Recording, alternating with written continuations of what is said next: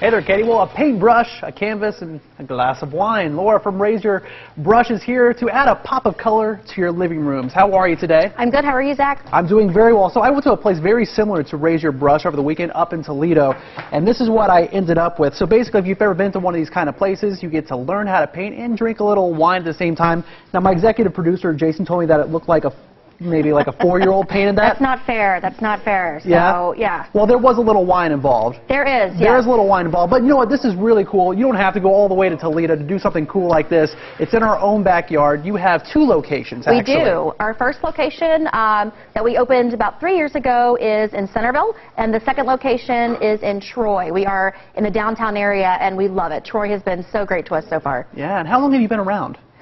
3 years. So, 3 years. Yep, and then the Troy location has only been open for about 3 months. We opened just before Thanksgiving. Okay, and I gave you just kind of a brief overview of, exactly what this is, but you could probably go into better detail. But long and short of it all, it's a lesson where you learn how to paint and just have a little fun with some friends. Yes, it's definitely it's time to get social with your friends.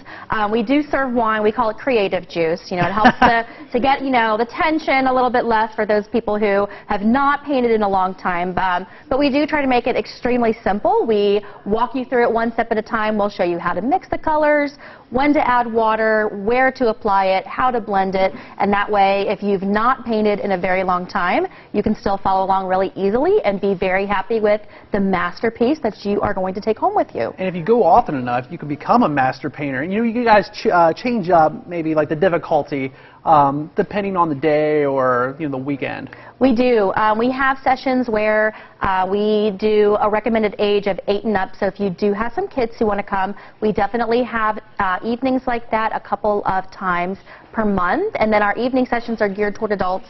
And then yes and no on the difficulty. If it is more of a difficult painting, we'll often have a sketch on the canvas for you.